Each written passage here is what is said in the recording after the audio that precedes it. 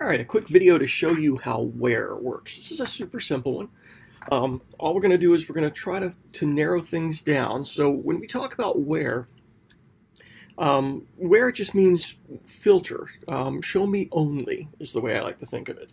So let's say, for instance, I only want to see movies that were made in 1967 in my films database. Well, I do my usual select statement, select films dot film name, and I'm going to go ahead and do film year so I can confirm I'm getting things right. Films.year, released from films, right? And that'll show me everything. Okay, so if I hit this right now, I'll get everything in that database, all the films. So the filter, show me only, is what I want to do. So show me only where films dot year released is equal to 1967. Easy peasy. Now I only see the three that were there. And remember, wheres can be worked in with other information. So I could say where year released 1967 or films dot year released is greater than 1984, for instance. And I can mix these things all up. And greater than 1984.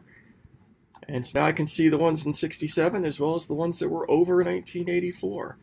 And of course I could get all kinds of crazy, and I could do all of this, and I could start looking at different things. So I could say, show me everything in 1984, or only show me where films dot film name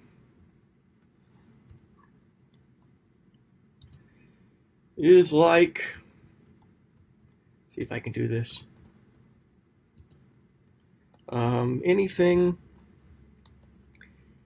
anything that starts with the and then ends with anything. We're going to try this. I don't know if this is going to work or not. I may have to make some adjustments to make that all work.